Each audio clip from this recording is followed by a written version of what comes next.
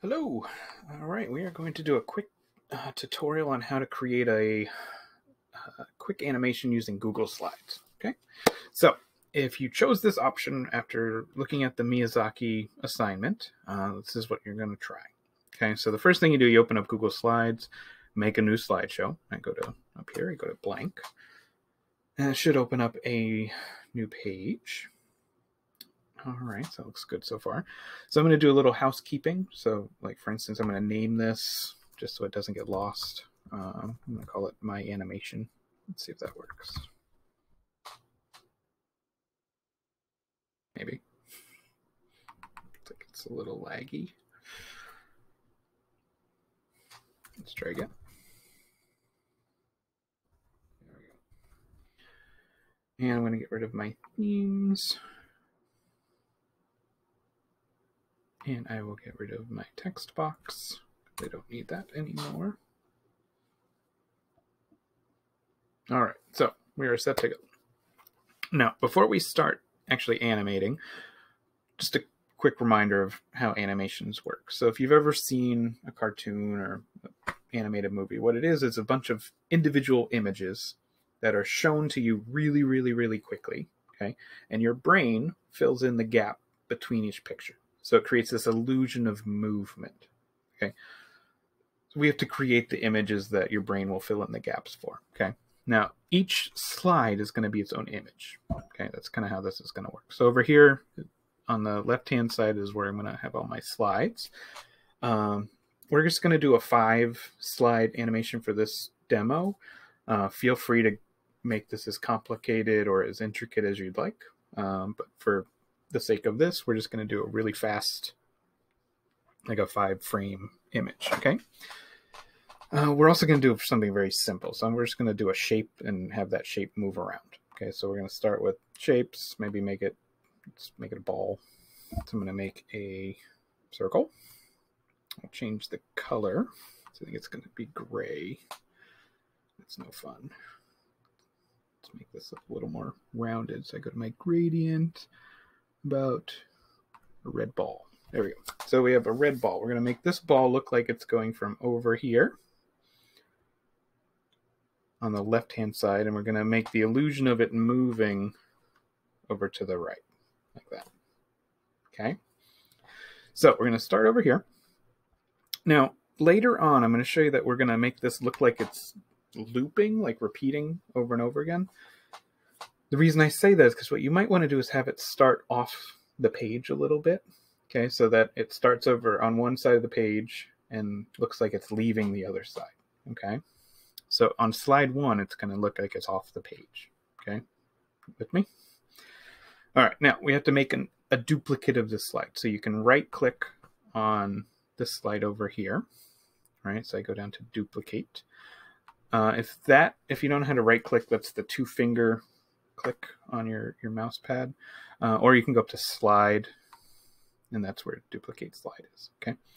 Now, so I've duplicated this. So I'm going to move this ball over a little bit, okay?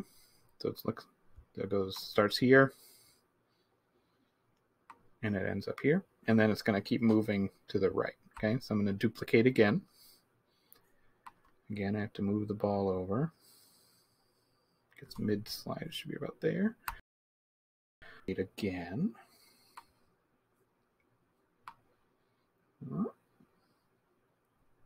And then one last time for my 5th frame, okay? Now, again, if you want to make more than 5 frames, that's totally up to you. Okay, we're just going to do a pretty fast one, okay? All right. I'm going to move these speaker notes out of the way. There we go. A little bigger. Now, to check my work, I'm going to go over here and click on slide 1 and just kind of go through them with the arrow keys. Kind of go from one to the other. So you can see what, like, the general motion is there, okay? Now, this is where it's going to get a little complicated. So what I would recommend is kind of follow along to a certain part in the video, hit pause, and then once you catch up, play the video some more, and then pause again when you get to another part that is too far along, okay? All right, so this is where it gets a little tricky. So you're going to first go to File, and go all the way down to publish to the web. All right, see down here. I'm going to click that. I'm going to click both of these boxes. Okay, and then I'm going to hit publish. Okay, if it gives you this warning, just hit OK. That's fine. And what you'll get is this Google address, right? This web address. If I just copied it now, what it would do is every slide would be on the screen for 3 seconds, and then it would move to the next slide. Now, 3 seconds is a very long time, right? You're not going to get that illusion of movement that way. So you need to shorten that. This is where it gets a little tricky. So before I copy this code, see where it says 3000 over here? I'm going to get rid of that. I'm going to delete that. Oh, it's not going to let me. All right, scratch that. Here's what you do. Copy it. And then bring it up here at the top of your screen into your address bar. You're going to hit paste there. So that's Control V. Okay, Control and V like violin. Okay. All right, I think here is where I can edit it. Okay, so I'm going to get rid of the 3000. And I'm going to make it 75 or 100. Let's do 100. Okay. Now what that's doing is, see where it says delay ms equals 100? What that code stands for is it means it's going to delay, like pause, for milliseconds. So ms is milliseconds and equals 100. So right now, it's going to pause for about 100 milliseconds, which is like a tenth of a second, right? So like that, right? A second ago it said 3000, which means it's 3 seconds. So every millisecond is a thousandth of a second. Okay. All right, now if I did this right, if I hit return, what you'll see is that the screen's going to shift into the animation of the ball moving across the screen. Okay, so fingers crossed. I'm going to hit enter. Let's see if this works. All right, so far so good. All right, looks like it's working.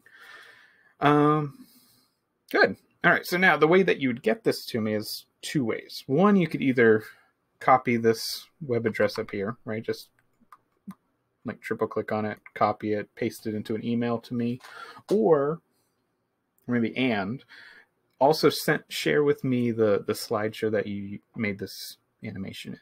Okay. I think if you did that, then I can kind of see what your process was on the slide side on the left-hand side. So I can kind of follow along with what you were planning. And that should do it. So again, this is just to kind of play around with some basic animation tips. I hope this works. If you get stuck with anything, just shoot me a quick email and I'll see if we can troubleshoot it. And we'll go from there. So I'm excited to see what you all create. And talk to you soon. All right. Hang in there.